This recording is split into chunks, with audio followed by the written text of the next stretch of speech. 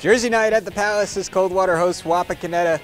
Corey Crawford goes to work down low for the Skins, spins and wins. Wapakoneta 2-0 the lead. Now Ethan Good. Entry pass to Adam Henderson. He scores in the paint for another bucket.